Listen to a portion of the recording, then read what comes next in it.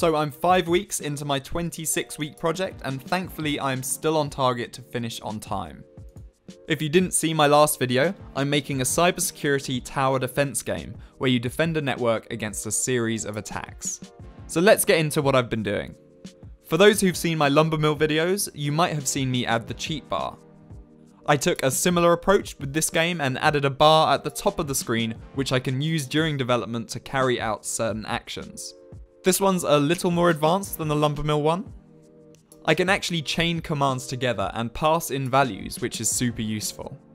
For example, I can set the level budget with the command setBudget, the budget value in brackets, and the game will pass that and update the level. I also added level serialization, so I can save and load a level from the command bar, but that's just back-end coding, so I won't go into the details of that here. Right, so next I added a collider to the nodes, so that I can click and drag from the nodes to create connections. The collider extends a little beyond the node itself.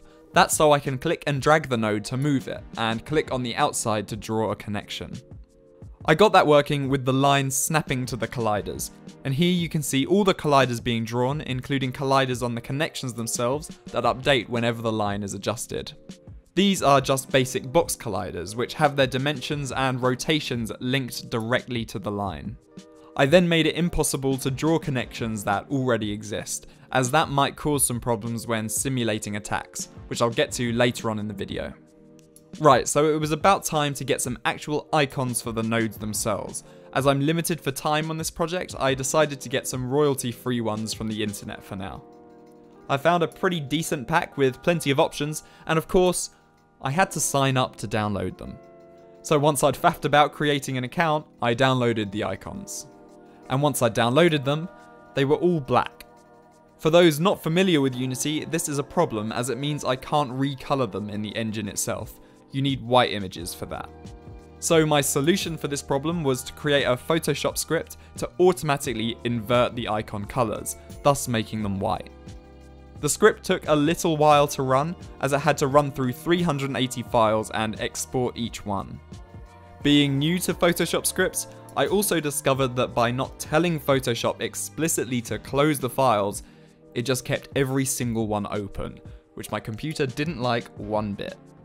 Despite that though, it soldiered on and got every icon finished, which I added to Unity.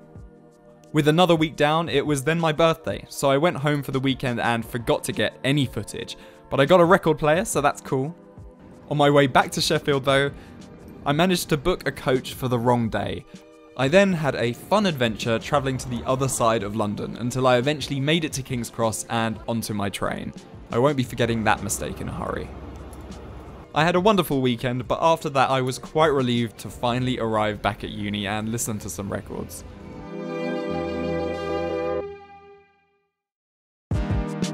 Right, so now I'm another year older, I started adding some different nodes to the game. I added a server, which looks like this, and an internet node, which is a threat vector, so it's shown in red. The next task was quite a big one and probably the most complicated part of the coding process. Actually simulating attacks. The internet, for example, can spawn things like SQL injection attacks. The threat can do one of 4 things at each node it arrives at: fail, infect, propagate, or evolve. In the code, each node tells the threat how it will behave. So, for example, an SQL injection attack starts at the internet, propagates to the server, evolves at the server into data corruption, then infects the database table, thus completing the lifecycle of the threat. This gives me loads of control over threat behavior, and I've made it so this is all super easy to set up in Unity. So obviously the place to start with this was to create the threat class. I then created all the basic methods I'd defined in a text file while planning the project, and got to work actually implementing that code. I then set up those threats in the nodes themselves, which as you can see are just a series of arrays. What threats start at the node, how threats behave at that node, and how threats evolve at that node. I then got the play button to trigger the simulation.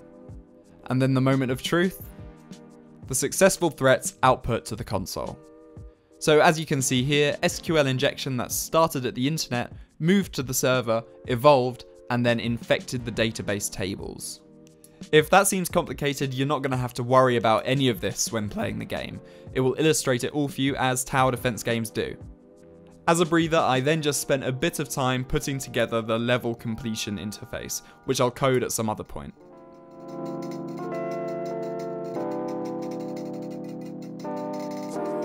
I've got a couple of big announcements now. I now have over 2,500 subs and have set up a Patreon. I've added a bunch of tiers with some pretty cool rewards which you can check out at the link, which is in the top line of the description. So without further ado, here's my first credit for a patron. Looks like someone got in early. I really appreciate it. If you liked the video, please do subscribe. I make videos like this all the time. Thank you very much for watching.